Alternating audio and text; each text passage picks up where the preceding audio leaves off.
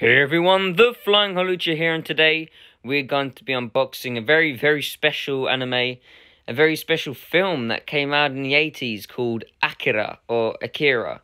I think it's pronounced Akira in the film. This, right on the front cover, is the main character, Kaneda. I think that's how they pronounce it in the film, because there's two different dubs. The original dub, it's pronounced Kaneda, or Canada, or something like that, and your horrible American accent. And then, in the redub, it's Canada, I think. Yeah, Canada, not Canada.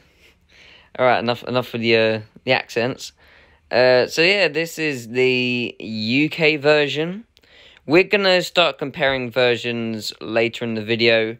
So if you just want me to unbox it, see what's inside, then yeah, watch that bit. But as soon as I start saying I'm going to compare, you can turn it off if you want. But if you're a true fan of this account, you can watch all the way through and even leave a like. Yeah. Okay, so let's start unboxing this thing, shall we? First of all, we have the back.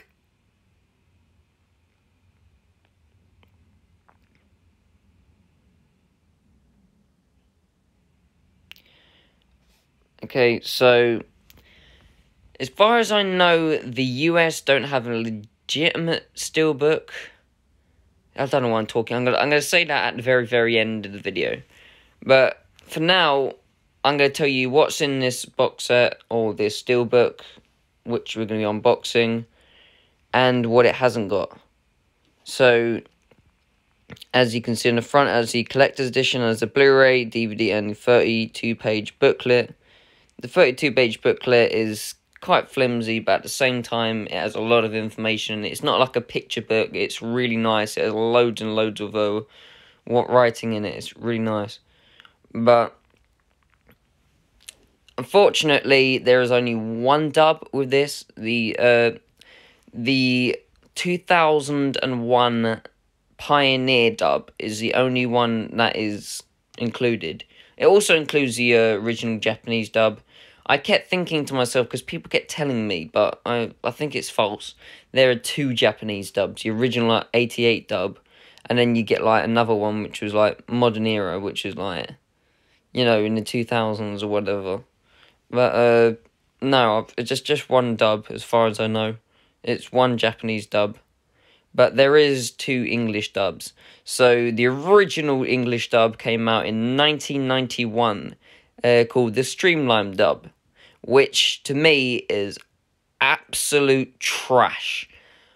Oh god, it's painful. The amount I've literally gone on Google and typed down, is the English dub for Akira bad?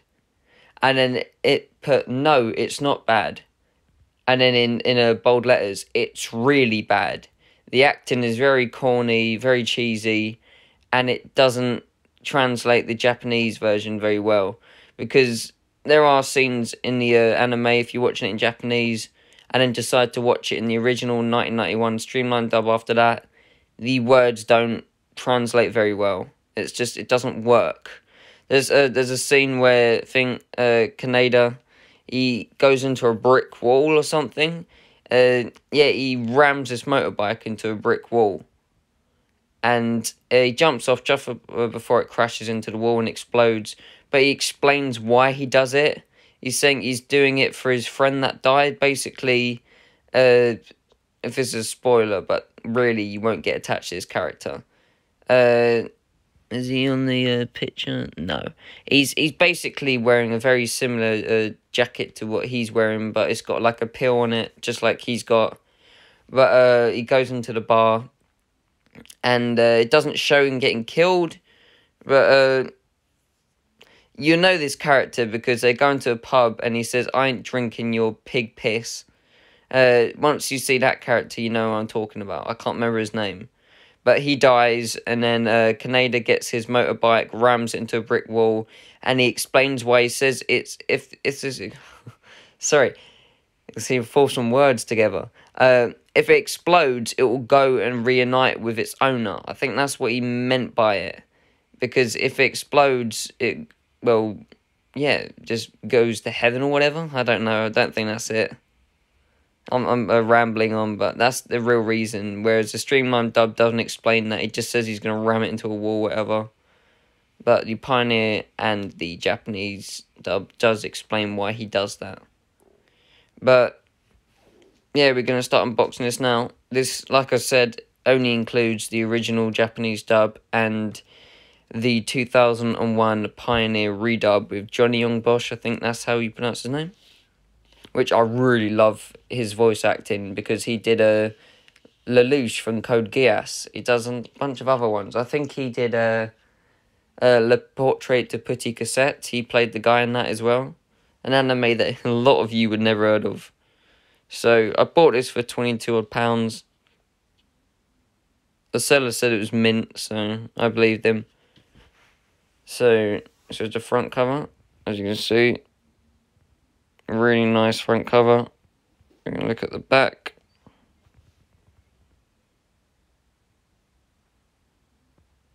It's a little tiny mark there, as you can see, but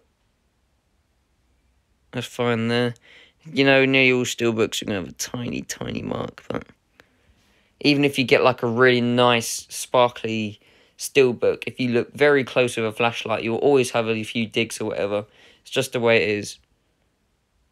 But this is the most, better condition than any of the other ones I saw on eBay. Because all the other ones I saw on eBay had like digs, scratches, big marks and dents everywhere. It wasn't really nice. Okay, we're going to open this up. Okay, so we have the booklet, which we're going to go through now. Put this to the side real quick. So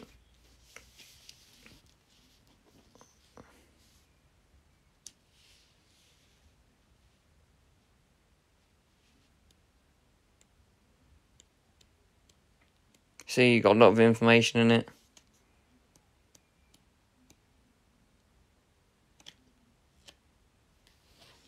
Very nice. You want to see the back? Really nice back as well.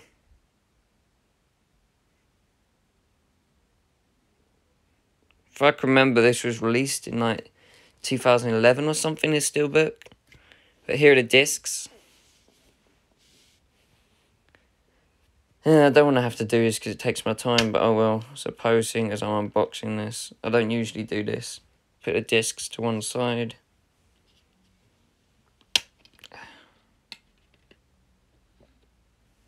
Put that disc over there. See, this is what you get when you open it up.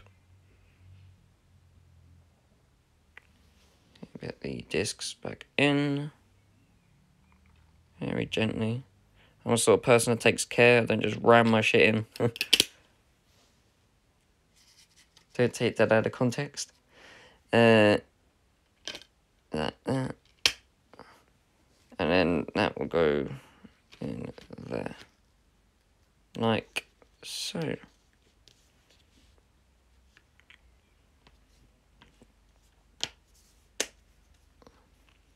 Yeah, I think I paid around £22 or something. It's £20 of like £2.50 postage, so £22.50 ain't too bad. It's really rare. CX are selling it for £15, but yeah, every time you get it from CX, it's either really damaged or you can see how shiny that is. You can tell it's practically new. But others are really faded. I've seen one where it's actually sort of orange, where the colour's faded throughout time. It's really weird. But, yeah, it's really good, really nice. So, now we're going to start comparing them. So, if you're just here for the unboxing, that's it. But, now we're going to start comparing them to other releases. So, I think you'll find this quite interesting. So, here we go. Okay, so the first one we're going to compare is, it's not a steelbook, it's called a collector's case as far as I know. But this is what it looks like on the right. On the right, it sort of pops out, so Canada will be popping out like that. Or Canada. His motorbike will be popping out as well, as you can tell. And the back of it, it will just have like a sticky sort of thing, where it's like, I think it's called a J card or something, I don't know. You stick it onto the back and you just peel it off. It makes marks every time you stick it on or you peel it off. And you usually get like little dents and stuff. I prefer this really nice cardboard, sleeve, which we have right here, to this American one where they have the back where it just, peel it off, reveals the art on the back, and then they just stick it back on again. Really, this is all you need. Nice cardboard sleeve. But this version looks slightly better because just the reason it pops out. And it shines as well, if you can sort of tell by the picture. But as far as I know, this is the only thing the Americans have close to a Steelbook. As far as I know. But, yeah, talking about Steelbooks, let's actually go on to a Steelbook. Okay, so the second one you see here is, believe it or not, the Korean Steelbook. So there was someone on YouTube, I think, he didn't explain it fully enough. If you type down Steelbook, you'll find this like really straight away from the guy. But yeah, he didn't explain that it's not an American release. Because if you look at the bottom, if you ever have this release or you go searching it up, at the bottom it says Japanese, English and Korean language. Now usually when you have an American release, it doesn't include Korean languages to it. Also, the region code is region A, B and C, so it's pretty much region all. So, yeah, it's not a US release, unfortunately. But it looks really nice, doesn't it? It's, if you ever unbox this thing or manage to get it, which I don't think you can. I think you can only get it on like one website. But, yeah, it's really nice. Really, it's the best Steelbook I've ever seen of Akira. Fortunately, yeah, you can only get it on one website. You can't get it in the UK or anywhere else apart from America and Korea. For some weird reason, it's out of stock as well. But, yeah, that's what it looks like. Really nice. Okay, so these are releases that, if you literally just want to watch the movie, these are the releases for you. Now, on the right, on the top right, it shows the English Collector's Edition. That has the Blu-ray, the DVD, and the digital. So, yeah, inside, I think it's art cards and a poster. And on the bottom right is the American, I think it's the 25th anniversary edition or something. Which is pretty much, they just gave it that name, but it's literally identical to the UK's Blu-ray Collector's Edition. So they both include the original 1991 Streamline dub. They both include the 2001 Pioneer redub and the original Japanese language. And I think it has Japanese 2.0 as well. But, yeah, in the UK, you can get the collector's edition for about 15 quid. I don't know how much the bottom right picture is in the America. Probably quite cheap as well. But, yeah, will I be getting it? Probably not. Even the other release I'm about to show in a minute, which I'll show in about 20 seconds, which is a Blu-ray and digital. That one has all dubs as well, but I just don't like the original 1991 Streamline dub. I can't stand it. It's horrible. It's like they made a joke of it, really. It's practically really the way they actually spoke. It's a horrible American accent. Just don't get into it. But, yeah, it's not nice. It's kind of a horrible, lazy sort of dub. Just don't pay much attention to it. If you watched it back in the day with I think I googled, and apparently Akira was first released on VHS in 1991. I think it's only 4.8 ratio, so you only get an after screen, and actually some parts of the animation was actually, sort of hidden. But, and then again, the picture quality was crap, of course, because it's a VHS. But,